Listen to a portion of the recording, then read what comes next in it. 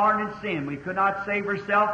We could no more save ourselves than we could take our bootstraps and lift ourselves over the moon.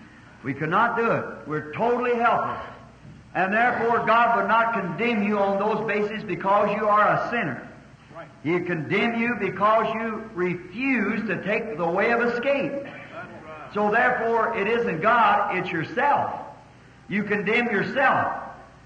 And when you condemn yourself, there's nobody to pity but yourself. That's all.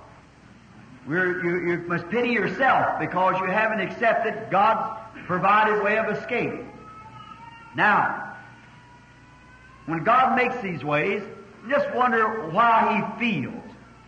When He makes a way for us, for our healing, for our salvation, for our comfort, for our peace, and all these things, and we just walk away and leave them. It must make Him feel terribly bad.